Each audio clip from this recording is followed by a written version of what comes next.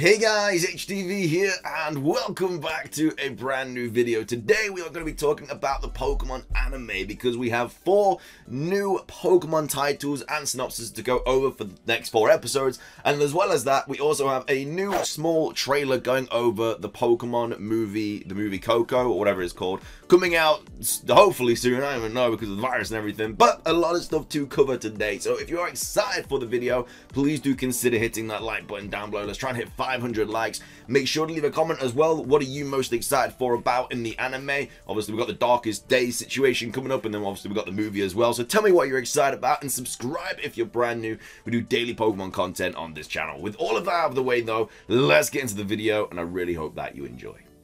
So, starting things off, obviously we got this little preview for tomorrow's episode, which features obviously a Marshtomp, and then like I say, we have the 4 titles to go over, and then we're going to finish today's video off with the new mini trailer for the upcoming Pokemon movie, which I'm very much excited about. It looks really, really good. Obviously, they did just have that new TCG card come out to kind of come out with it. It was where like the character Coco is like a grass type or something. I don't even know. It's kind of mad, but yeah, that was revealed in Coro, which we went over in yesterday's video. Anyway, here we are with the preview. So obviously it starts off with this Marshtomp, and he's just chilling in the ground. You know, I don't know how he can be enjoying this. He looks very uncomfortable, but he's still smiling.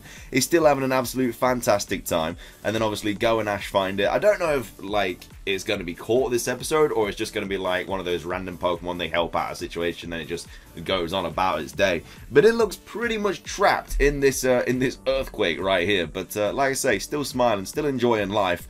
And then after that, we have all of these Marshtomp that are just kind of just chilling. They all look upset. I don't know, maybe it's about the Marshtomp that's trapped in the ground. Also, why is there so many Marshtomp? It's just a random Pokemon. Like, I know that like a Lucario also features in this episode, and it could just be like a throwback to Brock's team. But it's just weird. Like, I would have thought it'd be like loads of Mudkip or something. Also, we don't know if this is set in Hoenn or not. We have no idea. This could be set in Galar technically, because obviously the Mudkip line is coming back in the Crown Tundra, but it is most likely going to be set in Hoenn. But anyway, they all look a little bit sad about it. And then we have Team Rocket looking at Pikachu on their TV, you know, because they're a fan of it. Here all week, but yeah, they're all looking at Pikachu on the TV. I think Team Rocket are like ill or something, and they're just kind of like going over their plans to catch Pikachu or something like that.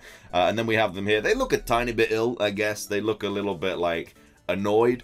And Wobbuffet's just there, just chilling. Surprised Wobbuffet's still in the anime, to be fair. But yeah, they do look ill. You know, I think she's got a cold or something. I think James has got a cold. I don't know. Yeah, I think that's why they're kind of just cooped up inside their little base in the next episode.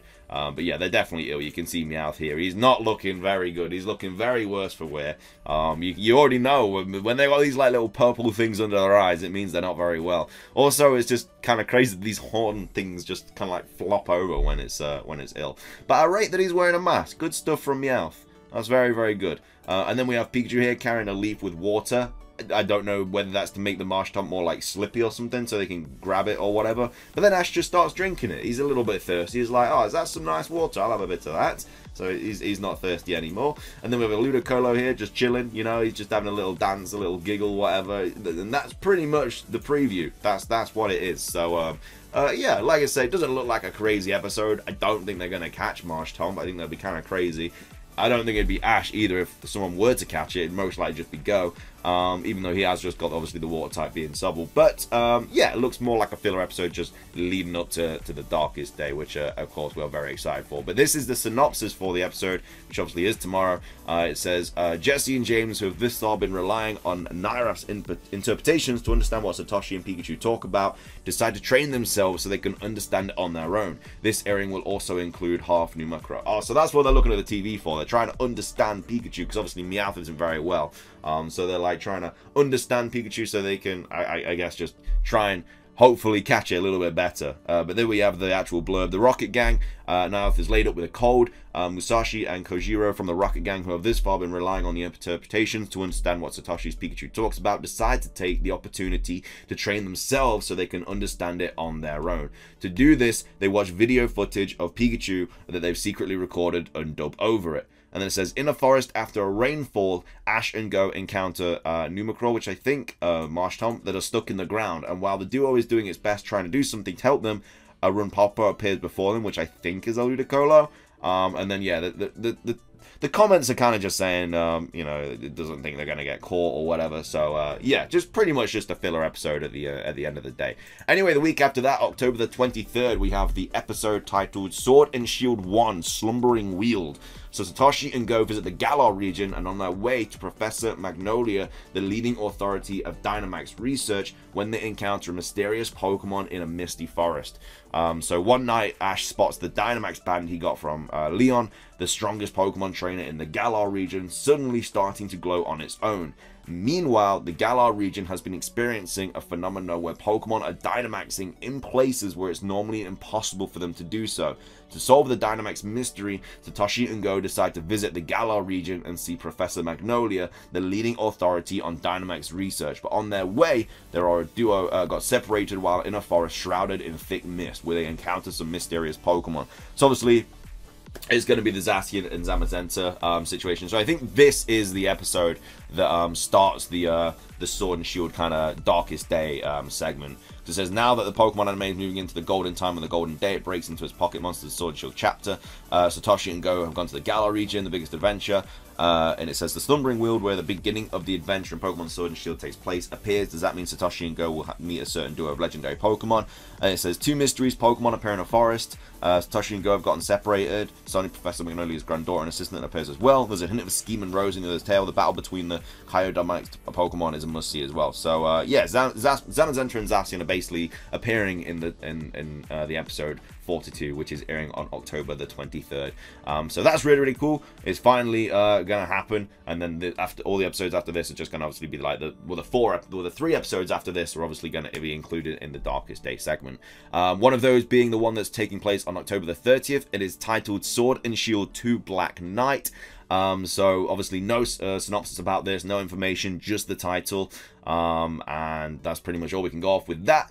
And then of course the week after that, on November the 6th, we also have a title, which is Sword and Shield 3 Mugen Dana. So obviously it's titled Sword and Shield 1, 2, 3, and 4. And then that's really it. The comments saying, just pointing this out, but November 11th is a Wednesday. Obviously it's now releasing on a Friday, so not sure why that's a thing. Oh, never mind, it was a typo. It's only one new episode title released today, interesting, yada yada yada. So, like I say, not a lot of information about those 2 episodes, but I'm sure we'll get some information about them very, very soon. So that's basically all the stuff to do with the Pokemon anime, but of course we also have a new movie trailer for Pokemon, the movie Coco, which, again, we don't know when it is coming out. I think it might already be out in Japan, I think. I'm not 100% sure. I think it is, because obviously like Zarude was available and everything, but yeah, it still isn't available in like the UK or America or whatever. But like I said, this little 40-second trailer did just pop up. Of course, I'll link it in the description down below. I can't play it all the way through, just as we couldn't with the first preview because of obviously copyright reasons and stuff like that.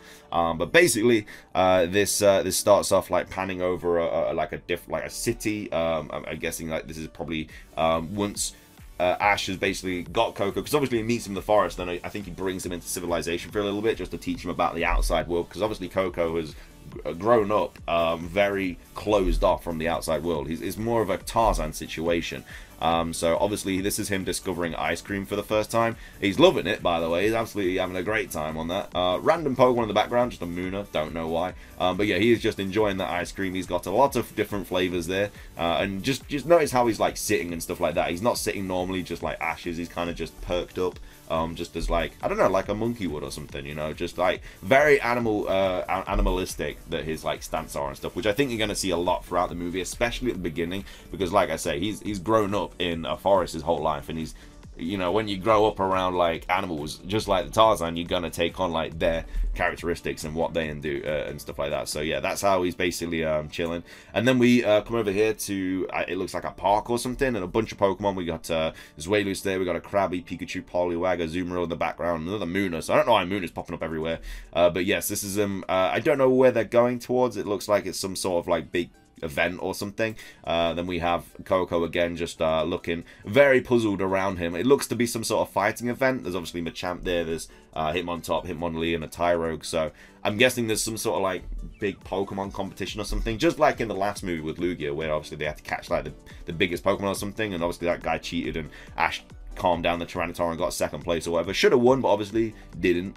And then we have an actual battle taking place. So we have a Ferrothorn here taking a battle against a Cinderace, which is cool. We have like a Generation 8 Pokemon here, and they're just battling. I love how there's just random Pokemon in the background. It's so cool. Alakazam there, got Chinchino there and stuff. I don't know, it's just kind of cool. But yeah, we have a Cinderace basically battling the Ferrothorn, and then obviously Ash and Coco just taking a look. Again, still not sitting normally.